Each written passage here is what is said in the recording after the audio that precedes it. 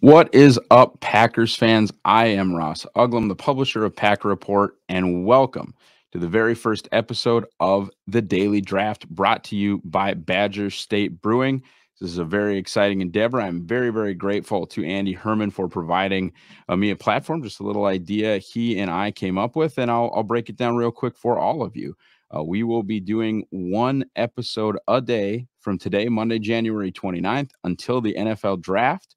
Every Monday, Tuesday, Wednesday, Thursday, and Friday. I'll be taking the weekends off, but you will be getting prospect primers. You will be getting mock draft Monday.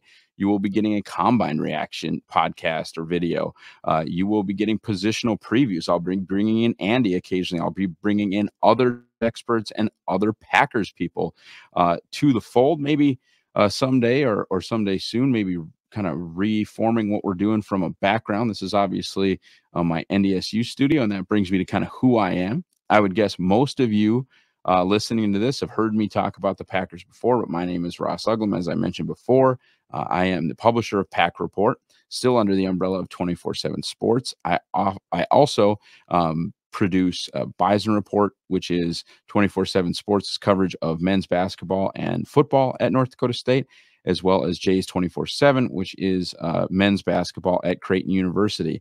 I've been writing about the Packers for a very, very long time, starting in 2013 at Packers Talk, then getting promoted to Cheesehead TV, and eventually being chosen by 24/7 Sports to take over the mantle at Packer Report. Was an original cast member at the Pack-A-Day podcast before stepping away, but I'm back. I'm back in a way that kind of works for me and my family, and back in a way that I really get to do what I love to do, which is talk about the Packers and certainly talk about the offseason, talk about the NFL draft. And we're going to have just a ton of content. Like I said, there will be 2-episode days, not a ton, but there will be 2-episode days. But you are going to get Monday, Tuesday, Wednesday, Thursday, and Friday an episode on the Daily Draft. Every Monday, we will do what we're going to do today and do a mock draft Monday. Many of you are hopefully familiar with my work over at Packer Report on the Mock Draft Monday, which is where we do a couple things. First of all, I choose every year a kind of level of the draft or a round of the draft to cut off, whether the Packers maybe have, it's usually round 4 or 5. I won't go past 6, I won't go past 5 to round 6 and 7, and I usually won't cut it off at 3 just because there's more team building to it than that, and that kind of is not something I love. But this year it's pretty simple. The Packers have picks in round 1. That's 1 pick. They have 2 picks in round 2, round 3, and round 4. There's a little bit of disagreement kind of around the compensatory pick formula nerds that Alan Lazard may only garner Green Bay a 5, and it would be the first comp pick of round 5. And I might change kind of the way I do things. In fact, I probably would go to a 5-round mock just to grab. But for right now, the 5 that Green Bay would have had, and they've done awesome in round 5. I mean, truly awesome. Dontavian Wicks, certainly TJ Slayton, Aaron Jones, and that's not all. I mean, you can go back. They're about as good at picking in round 5 as you can be. And it's kind of an odd skill to have. But I mean, to get guys like Aaron Jones, like TJ Slayton, like Dontavian Wicks that profile as quality starters, if not more. I mean, Jones is a Pro Bowl level back. I think Pro Bowl level is not something out of the question for Dontavian Wicks. I think he's got a long way to go, but his athletic profile and what he was able to do, you kind of want to marry athletic profile to the nuance of playing the position. His ceiling is extremely high. And then TJ Slayton to be a starting quality nose tackle in round 5 is really impressive. A little bit of a tangent there. So what I'm saying is with the Packers picking 7 times in the first 4 rounds, I will do a 4-round mock every Monday. The other thing that I do, and it's not to be mean to people or criticize people, and oftentimes I praise them, is I go around, I look at everything. I look at DraftWire, I look at Pro Football Focus, I look at the Draft Network, I look at ESPN, CBS Sports, the list kind of goes on and on. I also look at Packers-specific sites if people are producing, like if someone at Cheesehead TV is doing a Packers mock that's 4 or 5 rounds, if someone at Lombardi Avenue is doing a Packers mock that's 4 or 5 rounds, I get in there. I kind of give my thoughts. But one of the big things for me is kind of addressing the national mocks, and I always tag those guys, which I think is fair, so they can come and see kind of what somebody who has been studying the Packers and how they draft for as long as I have can maybe take a look at what I think, and maybe they don't care. Probably a lot of them don't care. But just understanding one big one this year, and it's something we'll talk about, is the super big offensive tackles. It's just not something they've done. They haven't taken an offensive tackle that they planned on playing at offensive tackle who's over 320 pounds in forever. They haven't taken an offensive tackle that they planned on playing at offensive tackle who's 6'7" since like 1996 in John Michaels. They love their 6'6" or 6'5", 310 versatile offensive linemen that can move in their wide zone scheme. But even when they're doing more pin and pull stuff with like Wall and Rivera and running some more traditional eye stuff with Amon Green, they still didn't draft these mammoth offensive tackles. And you're going to see Amarius Mims, you're going to see J.C. Latham, you're going to see huge tackles mocked to Green Bay that just are not fitting kind of what they do.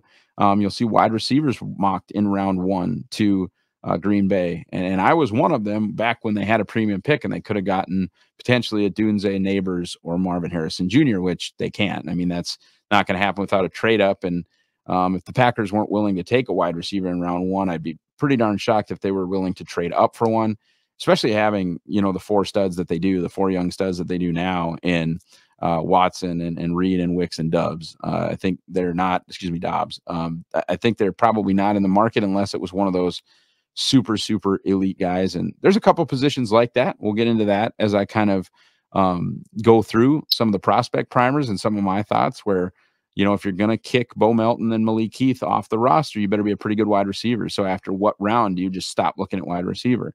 If you're going to be kicking Colby Wooden off the roster, you better be a pretty decent defensive lineman. At what point do you stop looking at defensive linemen because they're kicking Colby Wooden off the roster and you just used a 4th round pick on him? And I would say he played fine, not the level that Carl Brooks played, but he played fine.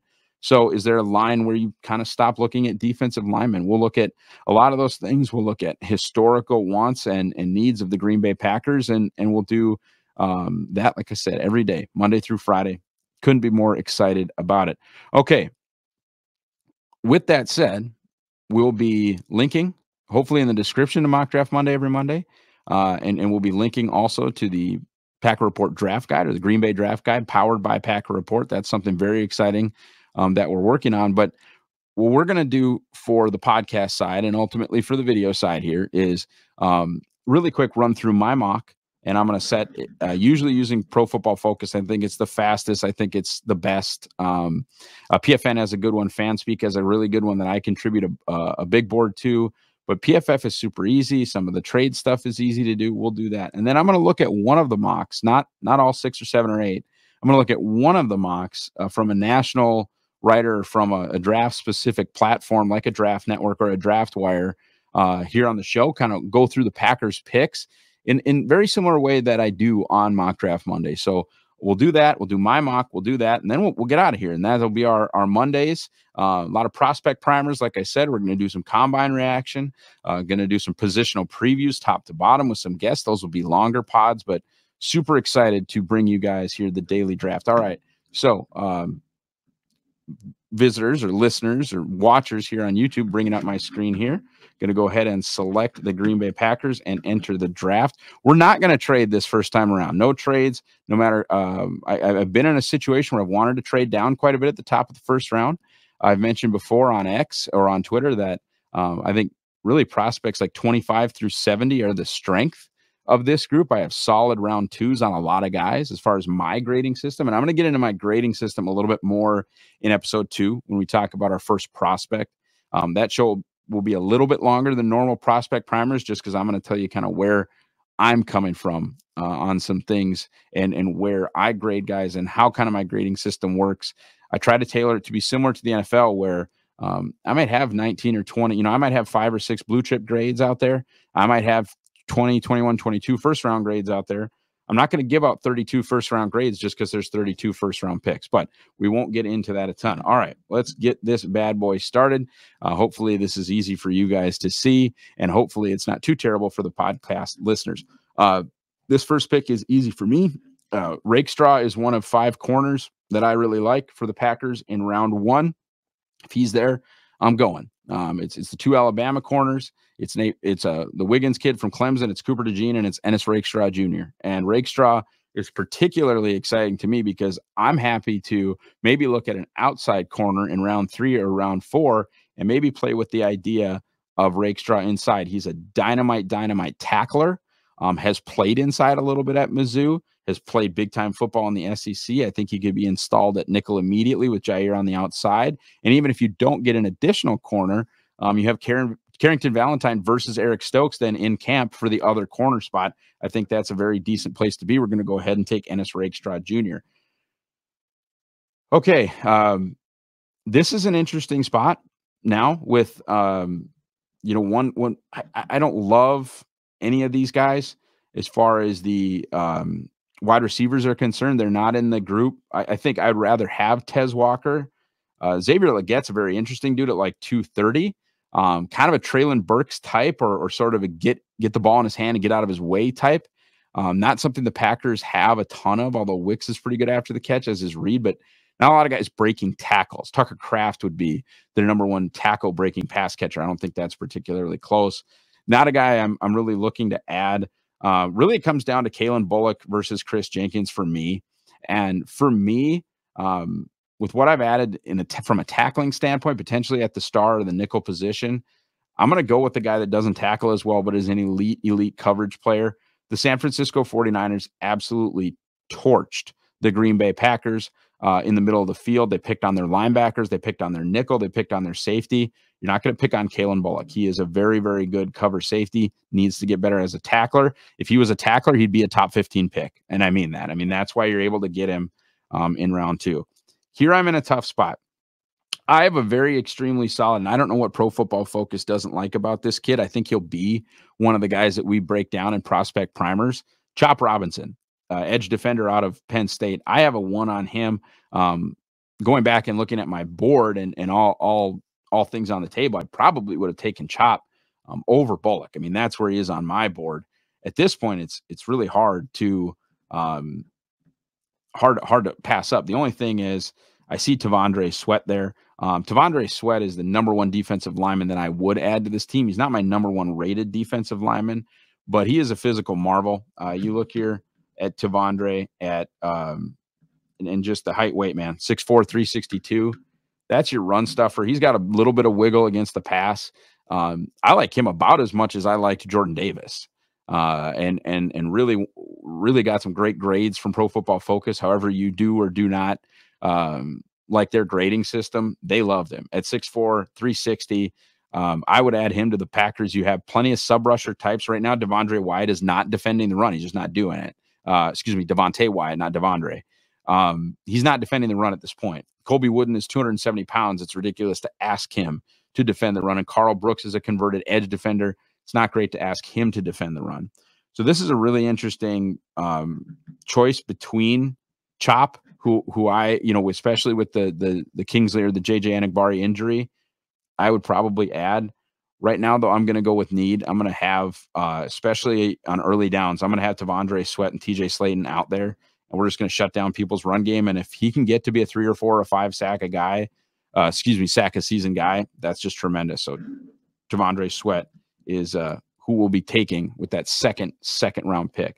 So we have not addressed the offensive line at all, have not added a receiver, and have not dealt with the edge defender situation where the Enigbare injury kind of is, it's there. It's to be noticed. This is an easy one for me, and I'm very interested in this kid. Have him on my board after watching a little bit more, and really, really like him. He has great coverage grades from Pro Football Focus, and he's long. Dwight McLaughlin out of Arkansas, and now I'm going to be certainly done messing around with the secondary for the rest of this draft. He's that outside corner, that later corner. I see Jerrion Jones. He's a nickel, and I'm sure real quick here we're going to see Mikey Sainristil, or maybe he just went. Jerrion Jones and Mikey Sainristil are really specific to the nickel position, which is something that I hope the Packers do.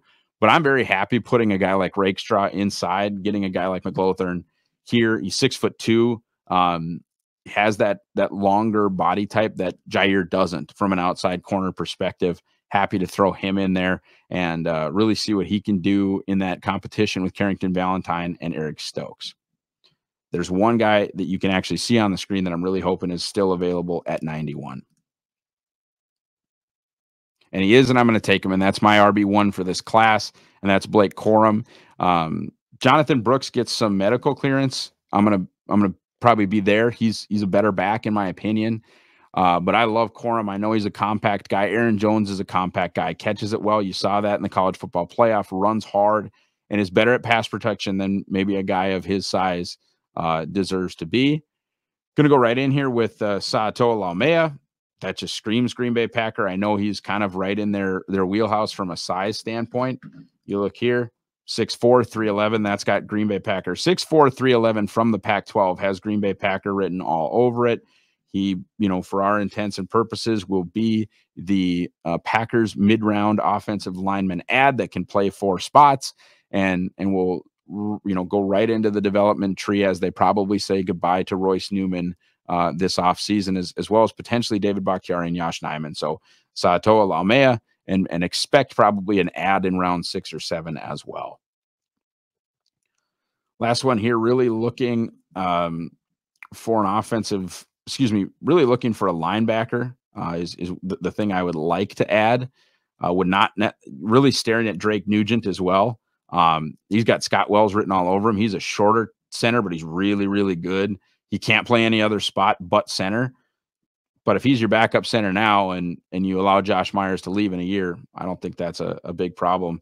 Jalen Sundell's really interesting out of North Dakota State. Obviously, I am a North Dakota State guy, but Jalen played 3 years of center and 1 year of left tackle, and he's right there, super athlete, won conference offensive player of the year, not offensive lineman, offensive player of the year as a senior in high school.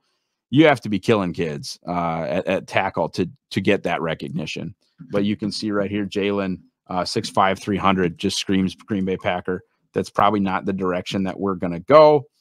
I don't know that I would use this pick on Michael Barrett. I like Michael Barrett a little bit, but I'm not super comfortable. The one guy I am comfortable, and I just think he's Blake Martinez reincarnate. We're going to go a little bit kind of further down their list here, but I'm going to go with Tommy Eichenberg. I think he's a NFL 2-down linebacker, a guy that'll help you on special teams, can start for you, can be that Blake Martinez type. And if that's your 3rd best linebacker or even your 2nd best linebacker in round 4, really happy with that. So Rakestraw, Bullock, and McLaughlin completely redefine what you're doing in the defensive backfield. The offense gets a little bit of help here with a new offensive lineman and a running back, but this is really giving the new Packers defensive coordinator the keys to the car and saying, go be great. We love our 4 receivers. We like our offensive line. We love our quarterback. Here's a new offensive line prospect. Here is, Blake Corum to kind of spell in if we don't bring back A.J. Dillon. And eventually maybe not bringing back Aaron Jones, but I would love this, especially the playmaking in the secondary. Rakestraw is a dude. Bullock is a dude. Bullock has real ball production. I mean, he's going to not drop interceptions. Might frustrate some people with his tackling, but put good tacklers around him, and hopefully over time it gets better. Like I said, if Kalen Bullock could tackle, he'd be a top 15 pick. And when you get into round 2, sometimes some guys have a couple things that maybe you don't love. Okay. Into this 2-round mock here. Just going to use the Control F. Top pick, Troy Fautanu. I think that's very much on the this is, by the way, on the draft wire. Love those guys. Love them. Troy Fautanu, to me, is a Packers guard prospect. Really has a chance to be a Pro Bowl, if not all pro level guard with some tackle flexibility. I don't know that they're going to take somebody that they intend to play at guard in round 1, but if they do, I mean, he and Elton Jenkins could be pretty special. I don't know if Fuaga was available. I think he's more of a people mover, but a Fautanu and a Jenkins combo there at guard would be pretty special. Or if they really like Sean Ryan, they could move Elton Jenkins to center, and Fautanu could play guard with Sean Ryan. Moving down, love this pick of Tyler Nubin, safety out of Minnesota. Really like both safeties. They're the 7. So the 5 corners that I mentioned earlier, Cameron Kinchins and Tyler Nubin, they're the 7 guys that if Green Bay has one of those 7 there at pick 25, don't trade down. Just take them. That's my opinion. And then finally, a pick that I really like, and that's Chris Jenkins. He's my top, I think, defensive line prospect. I'd have to look at my board again. He is not enormous like Tavondre Sweat is, but probably the best run defender on the defensive line in the draft. They call him the mutant. He's going to test well. He's from Michigan, understands playing in the cold. I just was coached well in college. I would love to add Chris Jenkins, Cullen Jenkins' nephew, Chris Jenkins' son. I would love to add Chris Jenkins to the Green Bay Packers in any capacity. I think that would be an absolute home run. All right, so check out Mock Draft Monday coming out later today at Packer Report. Check out the Packer Report draft guide, or check out the Green Bay draft guide powered by Packer Report. Hopefully we'll have a link in the show description, link on the podcast. We should be able to kind of get you in that direction. And by the way, looking for a 10% discount with code DAILY. I'm not 100% sure if that's shown up yet, but that is in process. It is part of our plan, is 10% off the Green Bay draft guide powered by Packer Report with code DAILY. Check out Mock Draft Monday. Check out the Green Bay draft guide powered by Packer Report. Thank you so much for kind of bearing with this very experimental first episode. I hope you guys enjoyed it. Podcast folks, I hope it wasn't too video-y and you were able to kind of follow along with what we were doing. The other ones will just be better with audio. I mean, we're not going to be drafting and thinking and going through some of those things.